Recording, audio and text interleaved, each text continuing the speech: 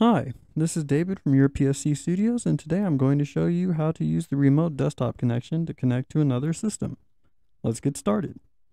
First thing you'll want to do is go down to your Start menu, open it up, and type in the letters RDP, or you can type in Remote Desktop Connection.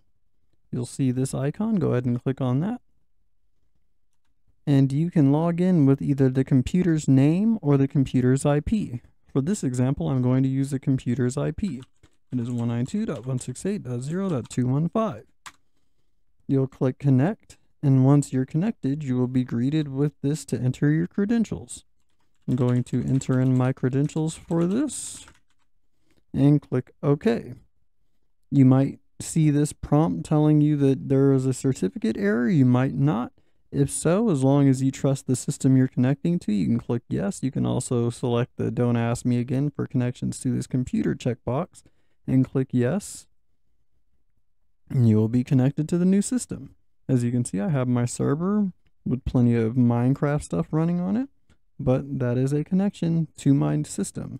Once I'm done and I don't need to be connected anymore, I can go up to the top and click the X to get out of it. It will ask you if you want to end your connection. You can also click Don't Display This Message Again if you don't want to be prompted, but if you do want to be prompted each time, leave that unchecked. Click OK. Now you're back to your regular desktop. Hope that helps.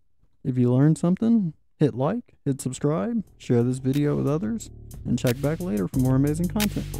Thank you.